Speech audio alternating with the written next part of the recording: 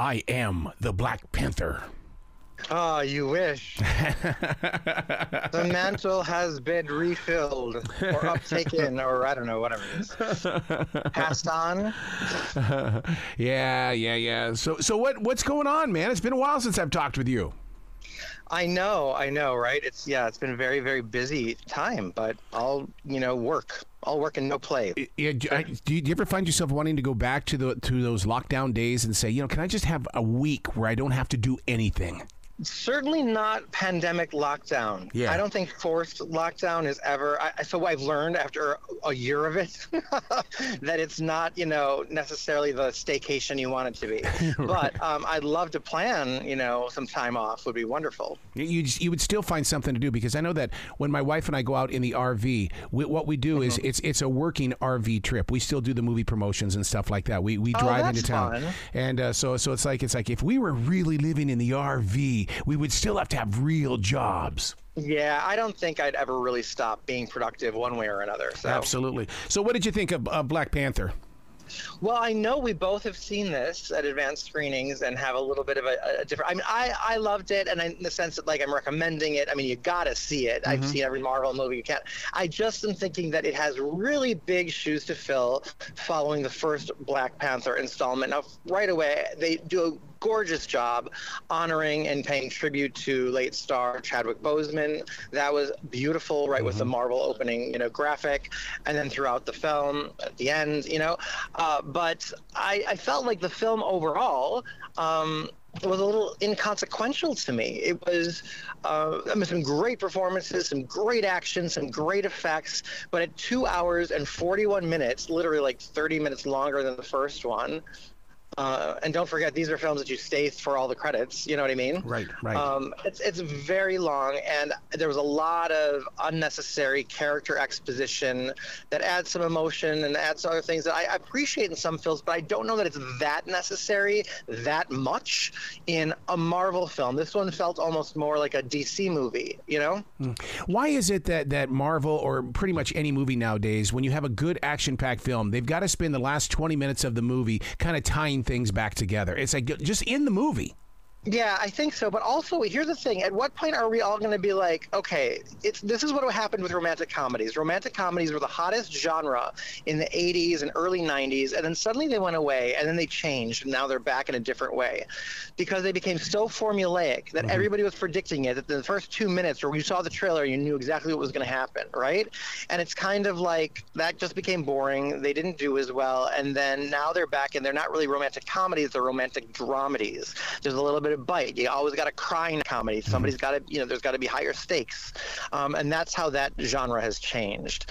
But with the superhero genre, with the oversaturation of them, it's like every single one, people, and I'm talking to you superheroes out there, can we find another way to solve a conflict other than violence?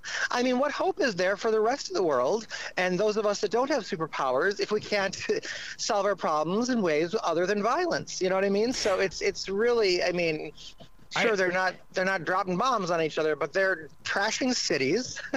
Well, I'm totally with you that, because this is the way that I think when I'm in a movie, and this is why it gets into my head and heart really deeply, that when they're destroying buildings and destroying cars and things like that, my mind is going, well, who's paying for that? Who's going to rebuild that? What's going to happen here? And the families and the children and the women and all the innocents, all the, civilians, let's say, that are washing away, and it's just kind of like, all right, I guess. I mean, but even if there were no other collateral damage, I still feel like these are superheroes. Can't they, before they get to the point of punching each other in the face, sit down and say? Because I kind of feel like the movie, well, you know what I mean? Things, I don't know. It's becoming a little formulaic, and I just felt like the end of the film especially was inconsequential. And I think that's what you were saying too, is you felt like the end was kind of like, it ended like, did it really need to end like that? Did they have to do that? Could it have just ended before that and left the stakes a little higher? Yeah.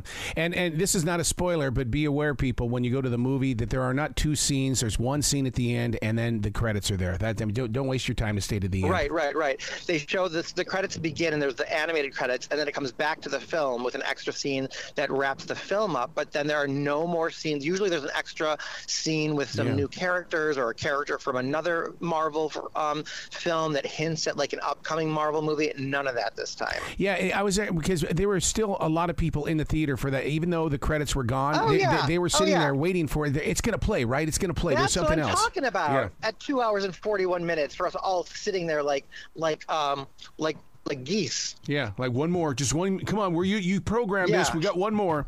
Yeah, ridiculous. So I don't know. I mean, listen, it's not the best Marvel movie. It's certainly not better than or even as good as Black Panther. But you got to see it because it's, Black Panther, Wakanda forever.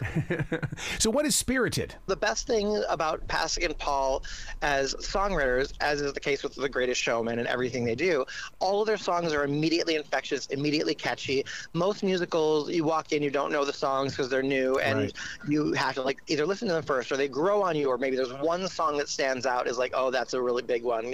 One song's The Memory or whatever. And this is every single song a hit. It's just so great. And you've got Ryan Reynolds going head-to-head with Will Ferrell, throw in Octavia Spencer. They all surprise with excellent singing voices. The choreography, including theirs, is so show-stopping, and the costumes are so cool. I literally wished I could jump into the movie and just be a part of it all. This is the holiday party I want to go to in this movie. Is it in theaters? It's in theaters today, and then a week from today, it will be streaming on Apple TV+. But do yourself a favor, go see it in the theaters this week. And if you don't have Apple TV+, definitely go out and see it. And if you do have Apple TV+, and you want to wait, all right, fine, you can do that. Stream it next week on Apple TV+. But I'm telling you, this is one of the best musicals since The Greatest Showman. Wow. I got to tell you, when you say go see it in theaters, I wish people would take that to heart, because just in the past 1 month, we've lost 2 theaters in this city.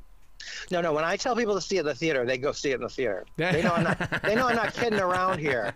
That's why I also have the other ratings: stream it or skip it, and they know they can trust me. So when I say see it, especially if they like a movie musical like I do, a good movie musical. Right. Right. So what's up with Lost in Oz? I'm not familiar with that.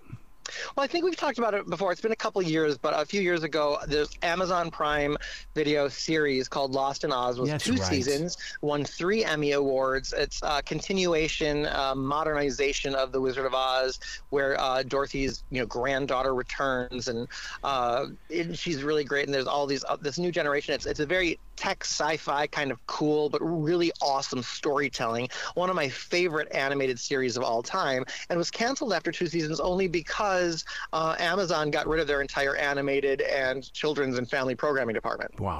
And the great thing about it, it wasn't just family type. It was great for all ages, but they were 20-minute episodes, 2 seasons, and then it ended on a cliffhanger because it was going to continue, Well, the brand is continuing now. They're the creators and executive producers, who also did Smallville and some other amazing projects, are back with a short film that launches today. You can see it at bureauofmagic.com/lostinoz. Watch this short film. It not only resolves the cliffhanger from the end of season 2, but it hints at, get ready, the upcoming Lost in Oz, the movie, the feature film. Wow. Is coming. Yeah. So I actually interviewed the creators, executive producer, and the actress who voices Dorothy recently, and those interviews will be up on my website later today, so you can check that out exclusively at ryanjreviews.com. But definitely bureauofmagic.com/lostinoz to see the short film today. That will also be able to link to their Passport to Oz, where if you sign up there, while they're putting the film together, you'll be able to vote on certain elements. If you sign up for their Passport, you'll see behind the scenes footage, have access to exclusive merchandise, see how the film is going to turn out as it's being made. It's a really, really cool way that they're bringing Oz fans and community together. I love it when they do stuff like that, because I'm a documentary freak. I love documentaries, and I love to see stories come together. Yes, yeah, I love all the behind-the-scenes stuff and going in and seeing how it's all made, and yeah, it's wonderful. So, I mean, again, it's seriously, I love The Wizard of Oz and all things Oz, and I cheerlead all things Oz, but I'm not kidding. This is one of the finest Oz adaptations since the original classic, because the storytelling is so good, because it reaches to all ages. There have been other animated versions of Oz that have skewed much younger, that had been a little less intentional in terms of honoring the original source material and also taking it really new directions. It's just fabulous. So the series is still available to stream right now on Amazon Prime Video, but definitely go check out this short film today. It's really great. People going to the theaters this weekend, you've got to understand that they are overcrowded. So whatever movie they're going to watch, they've got to get there early if they want to get great concessions and not miss the first part of their movie. Smart. And I'm telling you, these movie theaters do not have the full-time staff that they once did before the pandemic. I know. It's kind of run for your life at the theaters, and it takes longer at the concessions. And so there are like 20 minutes of previews. I mean, I like to skip the previews if I can. So. Yeah. So true. So true. Yeah. RyanJReviews.com. Dude, I can't wait to talk to you. We're headed into Oscar season. Oh, we're heating up, Arrow. It's going to be fun. Well, you be brilliant today, okay, sir? Thanks, Arrow, and have a great weekend.